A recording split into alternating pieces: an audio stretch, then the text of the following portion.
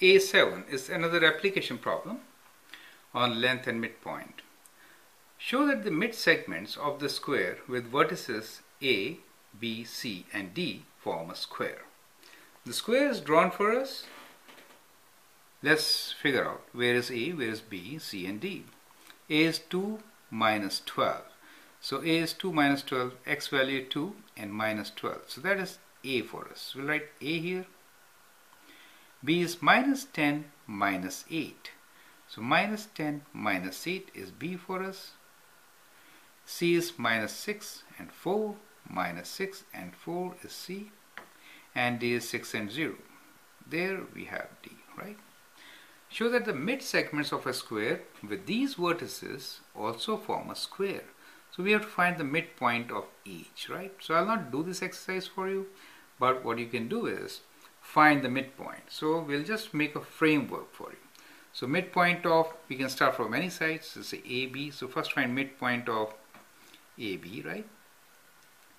You can add x and x, y, that is 1. Then find midpoint of BC.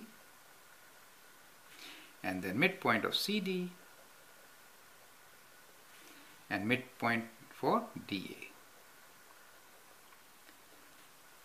They form a square. That means once you have those midpoints with you, right, then you find the distance between the two. Correct? And show that the distances are same. Correct? So that is how you are going to do the problem. Let us say midpoints, we call them P, Q, R, S. Let's say these are P, this is Q. Let's say this is R and this is S. Let me write here P, Q, R and S.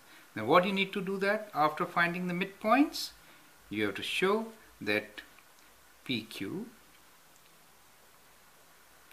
equals to QR is equals to RS is equal to SP. This is what you need to do, correct? And you know the formula for midpoint? The formulas are, for midpoint, the formula is, for the midpoints, you have formula of x1 plus x2 divided by 2 is the x value, and y1 plus y2 divided by 2 is the y value.